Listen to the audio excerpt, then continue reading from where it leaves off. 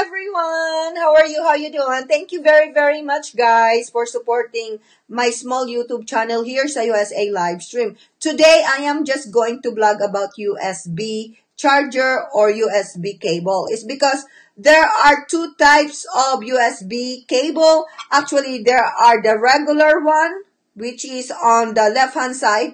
And then, of course, on the right-hand side, it has the USB that you can insert with this two-prong of a charger. So make sure that you double check, okay? Whenever you purchase a gadget, check.